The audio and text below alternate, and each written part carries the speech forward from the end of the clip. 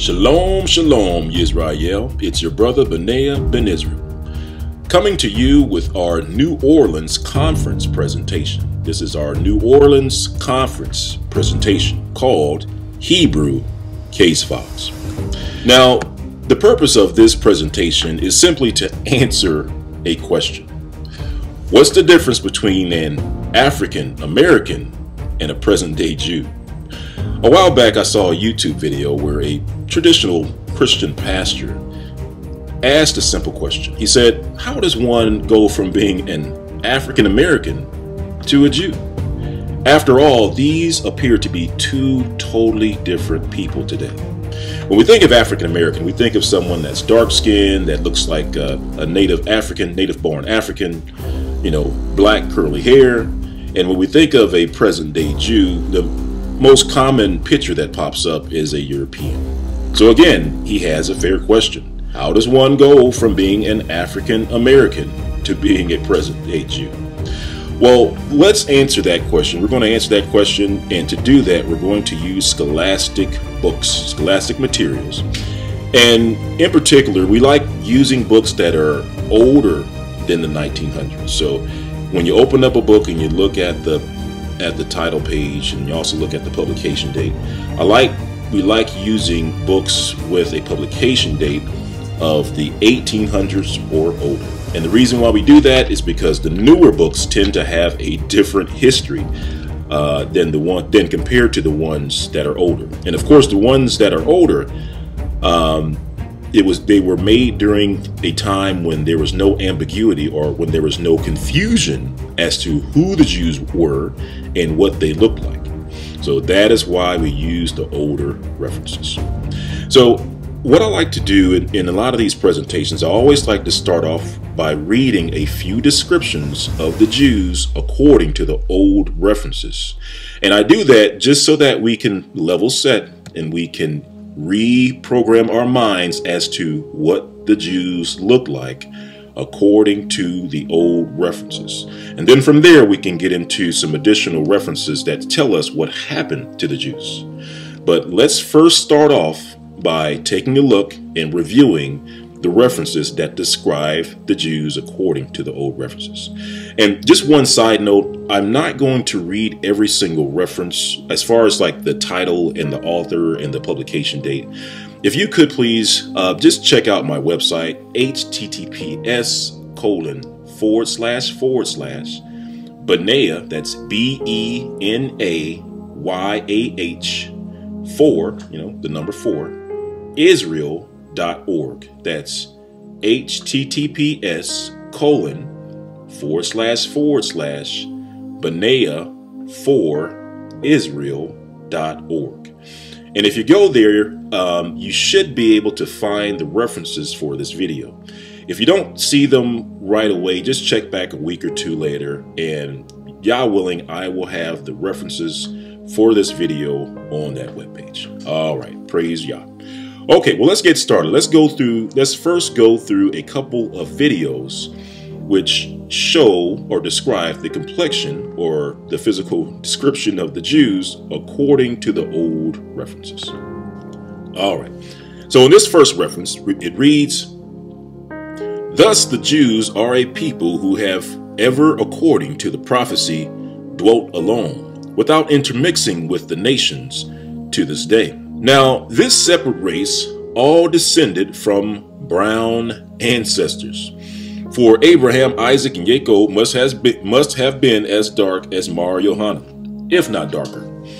Exhibit every shade of color from the black Jews of Malabar, of whom we have such an interesting account by Dr. Claudius Buchanan, to the rose and lily complexion of the Jews on the banks of Elbe, which was Germany, I believe. We need go no further than the Jews of southern Spain and compare them with those of Holland and northern Germany to perceive a very striking difference." It says the Spanish Jew is always dark complexion. I'll say that again. It says the Spanish Jew is always dark complexion, and his hair is uniformly black, whilst the German Jews is often fair as any German and has light or red hair with blue eyes. All right.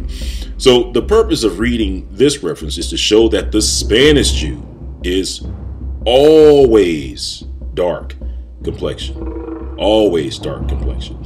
And I do want to note that in this video, we are going to focus exclusively on the Spanish and the Portuguese Jews. And the reason why we do that is because this is where the transatlantic slave trade started, right? The transatlantic slave trade started with these two nations. So we are going to zero in and take a look at the description of the Spanish and the Portuguese Jews during and before the time of the transatlantic slave trade. Okay, well, let's move on to our next reference. You can see our reference there where it says a new voyage to Italy. And in this reference, it reads, and I'm going to jump down a little bit in our highlighted section where it says, "'Tis also a vulgar error that the Jews are all black, for this is only true of the Portuguese Jews." Let's read that again. It says, "'Tis also a vulgar error that the Jews are all black, for this is only true of the Portuguese Jews, who marrying always among one another beget children like themselves, and consequently the swarthiness of their complexion is entailed upon their whole race, even to the northern regions." All right, well, this is yet another good reference which shows us that the Jews are all black. In particular, the Portuguese Jews are all black. So let's keep going. Our next reference here, and I'm actually just going to read on the right-hand side. I believe it's on page 66 near the top. And actually, let me back up here. I'll start at the bottom on the left where it says, "A remarkable fact in the history of Luango in the Empire of Congo is that the country, according to a statement which was fully credited by Oldendorp, himself a writer of most correct judgment and of unimpeachable veracity, contains many Jews settled in it, who retain their religious rights and the distinct habits which keep them isolated from other nations. Though thus separate from the African population, they are black and resemble the other Negroes in every respect as to physical character." It is probably in allusion to this case that Pennington, in his textbook, another book, says the descendants of a colony of Jews originally from Judea settled on the coast of Africa are black. All right. And actually, this section at the bottom, just read that really quick, where it says the Portuguese who planted themselves on the coast of Africa a few centuries ago have been succeeded by descendants blacker than many Africans. All right. So again, this is another reference to show that the Jews are black. And in particular, there's the Portuguese Jews who were on the west coast of Africa are black. And we will read a little bit more about that later on in this presentation. Okay, on to our next reference. And it reads, and it says, "As I tentatively survey the Jewish population on the streets of London, I fancy I could perceive three different casts of features. The first, Jewish, par excellence, and never to be mistaken." All right, so let's take a look at the first form, which is the Jewish form. And if we skip down, it says, "Of the first form, I need say little to you, begging you merely to recollect that the contour is convex and the eyes long and fine and the outer angles running towards the temples. The brow and the nose apt to form a single convex line, and the nose comparatively narrow at the base, the eyes consequently approaching each other. It says, lips very full, mouth projecting, chin small, and the whole physiognomy, or the way they look, when swarthy, or when black, as it often is, so they're often black, it says, has an African look." as an African look. So this is a good reference to show us exactly how the Jews looked. So before, the references merely just touched on color, but I like using this reference because it actually tells us how they looked, right? And it says the Jews looked African, right? They said they looked African. All right, so let's keep going. Let's go on to our next quote. And the narrative travels and discoveries. You can see it there on the screen. So I'm just going to forward through to our quote, and it reads, and I'm just going to read, jump a little ways down where it says, "You are not Jews," said he. "No," said I. "Christian then?" "Even so." All right, which means yes. And just a little bit of background on this quote before we finish it. So this is Hugh Clapperton. He's recounting his interaction with a sheik on the west coast of Africa. So he's recounting the conversation that took place. So Hugh Clapperton says, I'm sorry, the sheik asked Clapperton, he says, "You are not Jews," said he. And then Clapperton replies, "No," said I. "Christian then," says the sheik. "Even so," which means yes, replied Clapperton. Replied I. And then the sheik says, "I have read of you. You are better than Jews," said he. "Are Jews white like you?" "No," replied I. "Rather more like yourself. Very dark." All right. Well, I like using this reference just so that it helps explain or show that the understanding back in the 1800s was that the Jews were black. It's not that the Jews were white. It's that the understanding was that the Jews are black. All right, let's keep going. And on to our next quote, which reads, and read at the top of the highlighted section, it says, "Thus the black color is found not only in individuals, as the black Jews of Portugal, but in the tribes of the Becaris on the Red Sea, whose hair and character are perfectly Semitic." All right.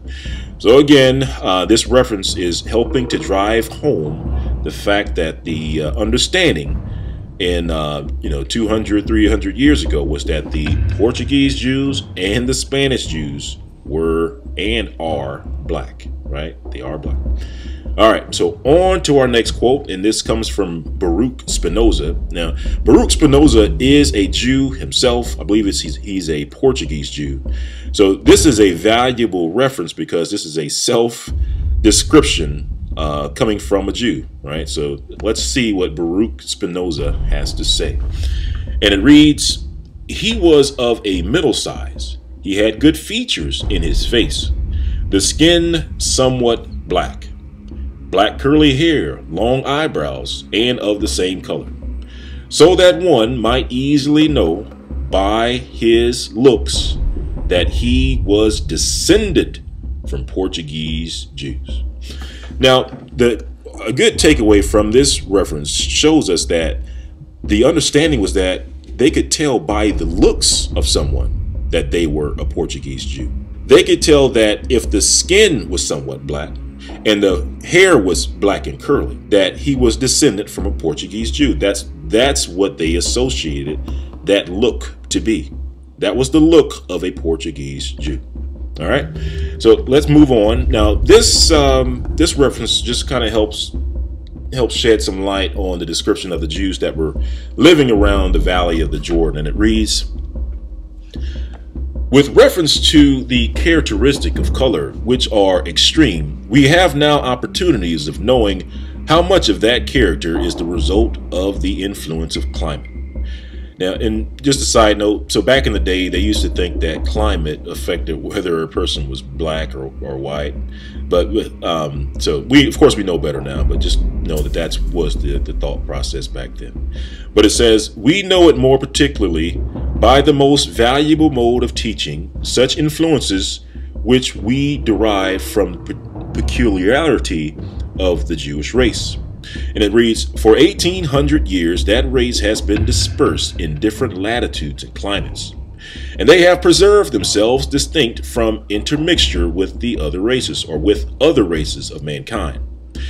There are some Jews still lingering in the valleys of the Jordan, having been oppressed by the successive conquerors of Syria for ages, a low race of people, and described by trustworthy travelers as being as black as any of the Ethiopian races. All right. So this is a good reference to show that even the Jews that were living in the valley of the Jordan, that trustworthy travelers described the Jews as being as black as any of the Ethiopian races. All right. Now on to our next quote.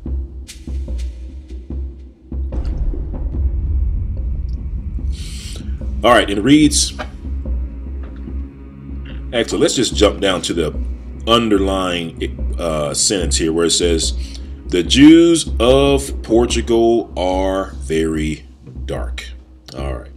So again, that reference is self-explanatory. And even in this index, you can see where it says Jews black, Jews black. And that's what we see in this index in the back of this book. All right. So on to our next reference. And this reference comes from John Mackey, and this book was written in the 1700s. And for this one, I believe this book, he was describing like a head of state. And he goes on with his description and he says, he hath also the exterior air of business, an application enough to make him very capable, in his habit and manners very formal, a tall, thin, very black man, like a Spaniard or a Jew, about 50 years old. All right. So this is a good reference to show you that a tall, thin, black man, that the understanding that that person looked like a Spaniard or a Jew. Now, how different is that from the description or the description that pops in our minds today when we watch the 5 o'clock news and they describe a person of being a tall, thin, very black man, right? A different mindset or a different idea pops into our minds when we hear that on the 5 o'clock news. We definitely don't think of a Spaniard or a Jew today, do we? We think of somebody else, right? But, you know, in the 1700s, when someone said tall, thin, very black man, the idea that came to mind was a Spaniard or a Jew. So you can see that as we go through these references, what we're doing is that we're showing that the Spanish and the Portuguese Jews did not look like Europeans. Instead, the Spanish and the Portuguese Jews looked like the so-called African Americans. And once we have this foundation, we are then able to go into the history to see exactly what happened to the Jews just before the transatlantic slave trade and during the transatlantic slave trade, to see why the present-day Jews and the so-called African Americans, as well as those that have been scattered via the transatlantic slave trade, you can see why we are all the same people. All right, we are all one people. Okay. All right. So we've reviewed the color of the Jews, or the description of the Jews, and we've proven that the Jews of Spain and Portugal are similar, or look just like the so-called African American today. All right. So on to our next section. And in our next section, let's review the home of the Jew. Let me ask you a question. Where did the Jews live? So now that we understand that the Jews are always dark complexion and all black, where do these dark complexion, all black Jews live? Well, let's take a look. Let's first start off by taking a look at the Webster Dictionary. And let's take a look at the word ghetto. And let's take a look at the first definition. That says ghetto, a quarter of a city in which Jews were formerly required to live. Ghetto, a quarter of a city in which the Jews were formerly required to live. So let's cross-check our reference by looking at a few other additional references. But so far, according to Webster, the Jews lived in ghettos. So these dark complexion, all black people lived in ghettos. Let me ask you a question. Do African Americans, have we been known to live in ghettos? Yes, we have, right? Yes, we have. But let's keep reading. Let's read some additional references. And it says, in the 1610s, it says, part ghetto, part of a city in which the Jews are compelled to live. All right. It says, especially in Italy, from Italian ghetto. All right. So let's keep going. Let's get some additional references, which reads, and it says, Venice, imitating the odious measures of the German cities, assigned to the Jews as a special quarter ghetto. All right, well, let's keep going. Let's get some more additional references to see where these dark complexion, all black Jews had to live. And it says, Portugal as a former Jewish ghetto or Juderia. And that's one thing to note, that in Portugal, the word for ghetto was Juderia, right? And this is where the Jews were required to live. And actually, in fact, today there are places that are clearly marked as Juderia today over in Portugal. So this is where the Jews, these all black, dark complexion Jews, had to live. And let's just read one more reference. And it says, Jewish quarter, known as Juderia. It says, in Lisbon, the chief city, there were several Juderias, and in all their cities, Jewish quarters existed.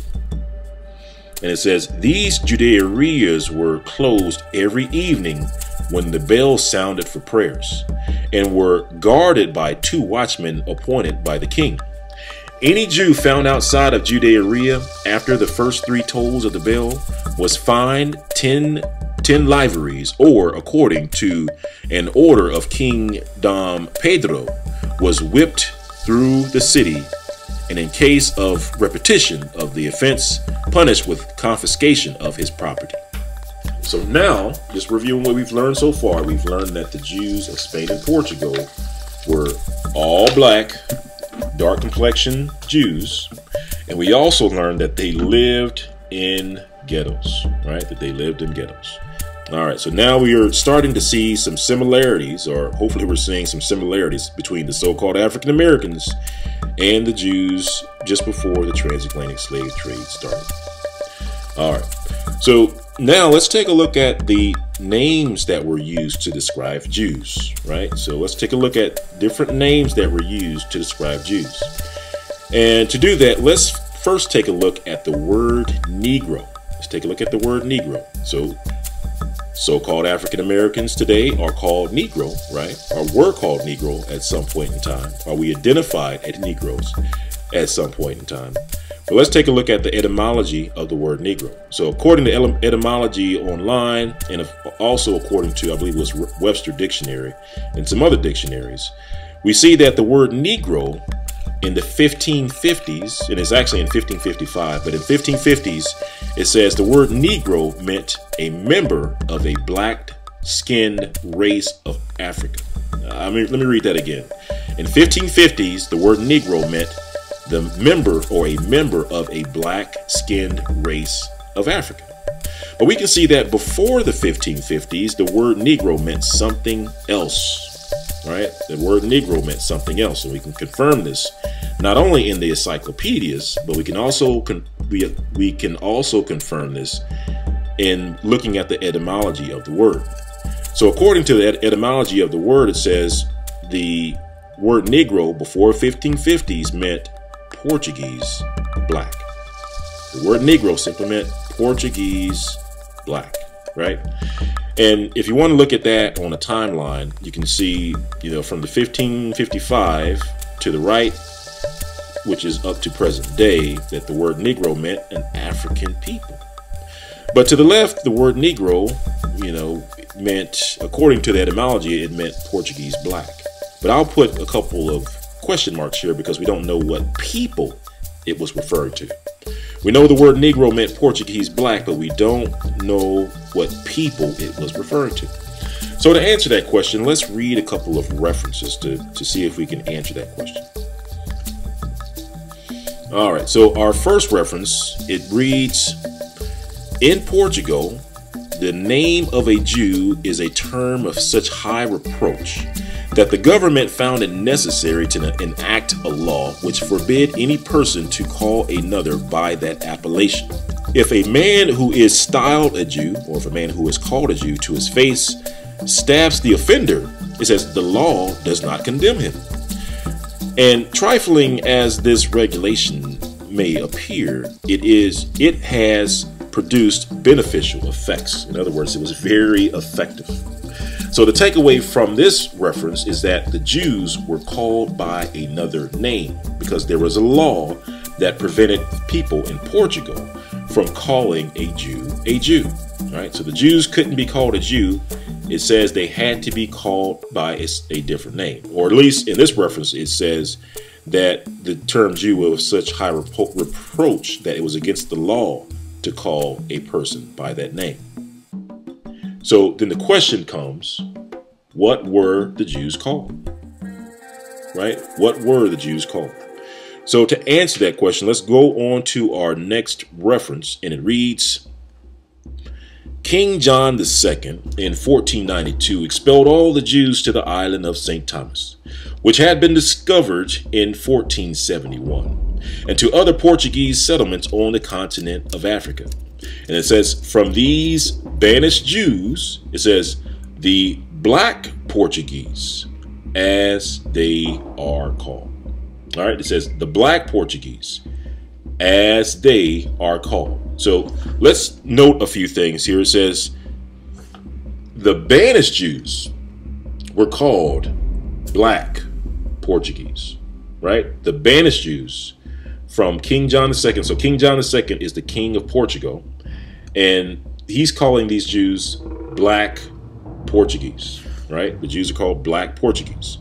Well, we need to remember that the Portuguese word for black is Negro, right? So if we go back to our etymology of the word Negro, we can see Negro, Portuguese, black, right? We see Negro, Portuguese, black. And one thing I do want to point out was that the note the date here. So it's King John II, and this is in 1492. So in 1492, they were called black Portuguese, or Negro Portuguese, because remember the Portuguese word for black was Negro. So in 1492, which is before the 1550 date, right? So before the 1550s, right? So remember, look at our etymology of the word Negro here. It says Negro 1550. So before 1550s, we just read a quote that referred to the 1492. So that would be in this box right here.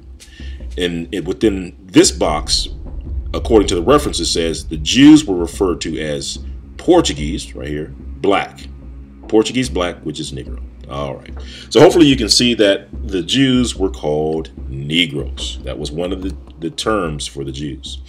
Now, let's move on to one of the more controversial names of the Jews. And to do that, we're going to take a look at a very controversial name. It's a byword. It's a derogatory word used today, which causes great pain.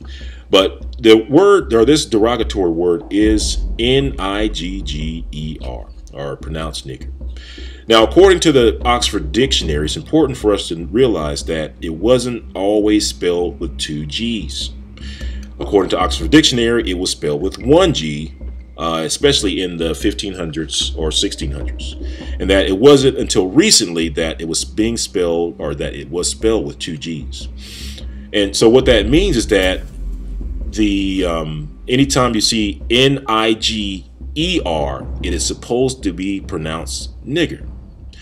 Now, why are we reading about the Oxford Dictionary and the way that the word nigger was spelled? Well, it's important because according to A.J. Rogers, the slaves that were taken from the Niger River Delta were called after that name. So in other words, the slaves that were taken from what we refer to today as the Niger River, however, back during the time of antiquity, it was called the Niger River. So slaves that were taken from the Niger River were called niggers, which was the derogatory name. So in these quotes, or this reference, let's take a look to see what slaves or what people were living around the Niger River. And for that, let's take a look at John Ogilvie. And this is from his book, Africa, being an accurate description of the regions. Now, this book, if you want to find this book today or buy this book today, the hard copy, I believe it's on sale for $20,000, right? $20,000. And you have to wonder, why would a book cost $20,000? Well, of course, it's about the material that's inside these books, or the truth that's inside these books. And of course, a price of $20,000 helps prevent this book, or it prevents this book from making it into mainstream, right? It prevents this book from being seen by the masses. Okay, so let's take a look at John Ogilvie's book about Africa. And on page 34, it reads, "Many Jews also are scattered over this region, some natives boasting themselves of Abraham's seed, inhabiting both sides of the river Niger." All right, so now this reference shows us that on the west coast of Africa, near the river Niger, that the Jews were scattered over the region, and that they also inhabited both sides of that river, right? So now we know what people were living in the Niger River region and what people eventually became the slaves. However, we haven't really proved that these were the slaves just yet. We actually have that covered in some other references. But for now, we're just establishing the fact that it was the Jews that lived around the Niger River, or lived in the Niger River Delta region. All right. So as we keep going, it says, "Others are Asian strangers who fled thither either from the desolation of Jerusalem by Vespasian." And let me just pause here just to let you know that this quote also goes into detail to show us that the Jews that were living near the Niger River region wasn't just the Spanish Jews. No, it was the Jews that had fled from Jerusalem, or the Jews that came from Jerusalem, the Jews that fled or came from Jerusalem at different points in time. So the Jews continuously came from the homeland of Israel into the west coast of Africa. So just know that it wasn't a singular event that led the Jews over to the west coast of Africa. Just know that the Jews in waves, in waves of migration, came over to the west coast of Africa. And this quote actually speaks to that. So it says some Jews, these others, Asian strangers who fled thither from the desolation of Jerusalem by Vespasian. So when Jerusalem was sacked in 70 AD, the Jews came over to the west coast of Africa. Then it says, or from Judea, wasted and depopulated by the Romans. So when the Romans depopulated it later, the Jews fled over to the west coast of Africa. It says Persians. So when the Persians came against Jerusalem, they fled to the west coast of Africa. Saracens and Christians, likewise. Then it says, or else came out of Europe where they were banished. So the Jews were banished out of Europe, and as they were banished out of Europe, according to our reference, John Ogilvie, who was the cosmographer and geographic printer of the king. So this is a person of authority, and he has a seat of authority, or he's next to a person with the seat of authority.